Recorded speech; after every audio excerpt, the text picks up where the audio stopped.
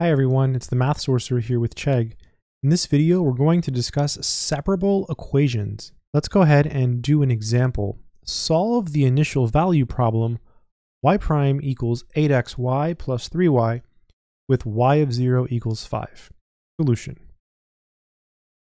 This is called an initial value problem, by the way, because we're given the differential equation, which is y prime equals 8xy plus 3y, together with this condition, y of 0 equals 5.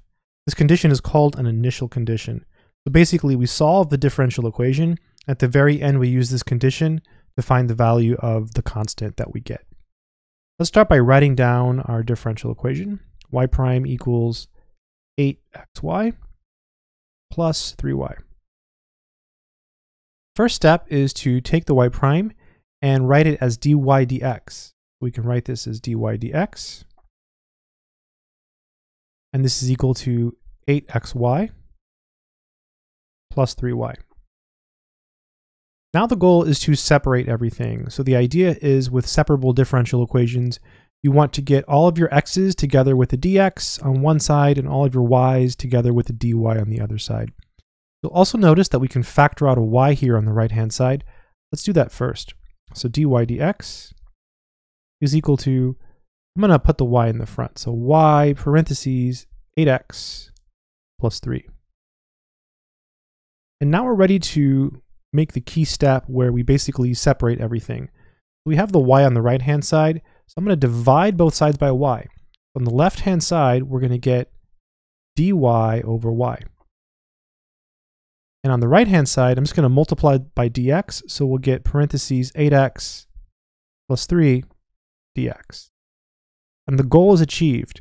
We have y's on one side together with a dy, and there's no x's, it's just pure y's, and then x's on the right-hand side with a dx.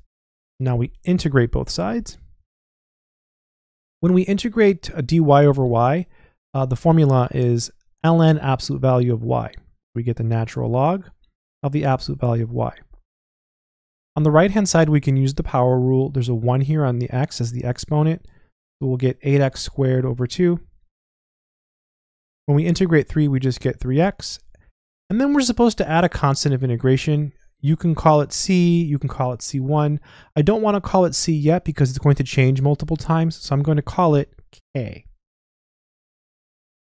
So now we have natural log of the absolute value of y is equal to 4x squared plus 3x plus k. I'm going to show every single step here. So there'll be a lot of steps and a lot of detailed steps, which is really helpful because it's important to understand everything. So in order to get rid of the ln, remember that there's a formula that says e to the ln x is equal to x. This is a super powerful formula that basically says that e to the x and the natural log of x are inverse functions. So we need to get rid of the ln. So I'm going to put an e here on the left. I'm going to put an e here on the right.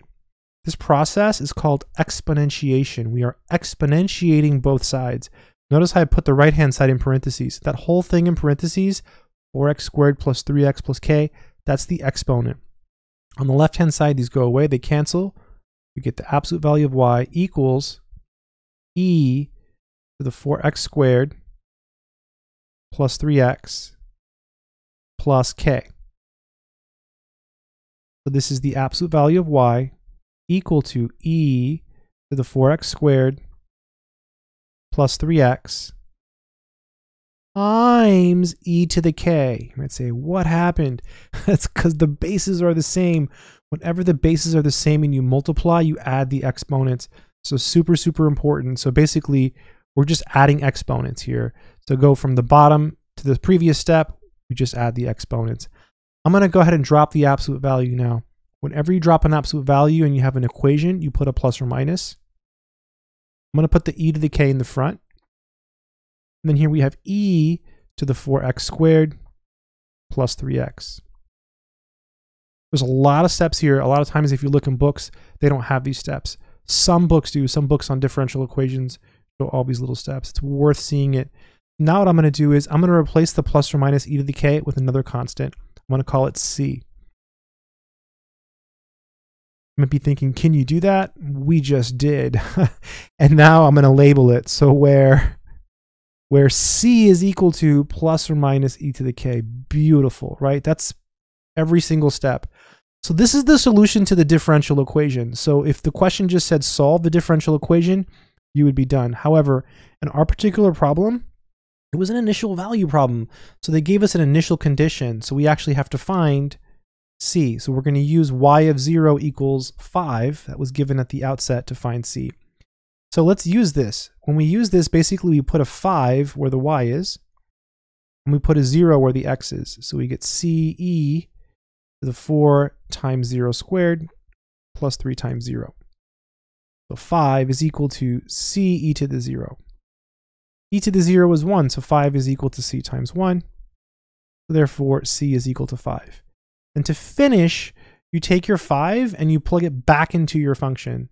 So y is equal to 5 e to the 4x squared plus 3x. And that would be the solution to the initial value problem. So again, the answer to this particular problem is this one here without the c.